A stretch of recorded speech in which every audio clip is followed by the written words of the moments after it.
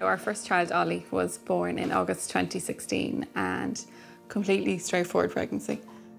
So the second time round, I had got a scan and I was sitting looking at the screen up in front of me, and I know you said afterwards that you... I was looking at the sonographer. And her face was kind of...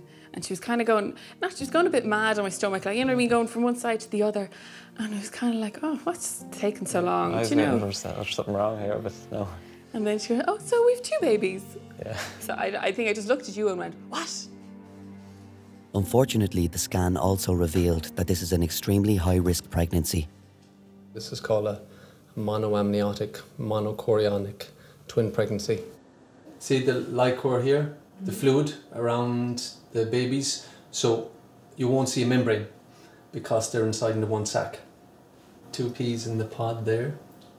Very rare, probably only about 1% of twins, so therefore we only see a few cases every year here at the Rotunda. An extra dimension of risk because they're sharing a sac.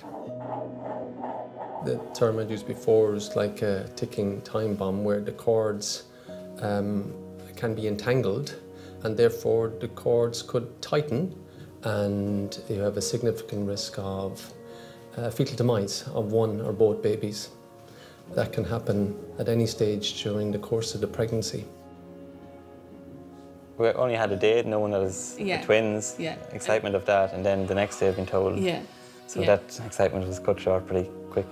It was just, it's not, I know it's never something that you want to hear, but just to hear, like, the way he said, he goes, Sam, this isn't the way we want it to be. You know, there was that excitement of there being 2 of them and everything was just gone. A new series of The Rotunda starts Thursday, September 12th on RTE2.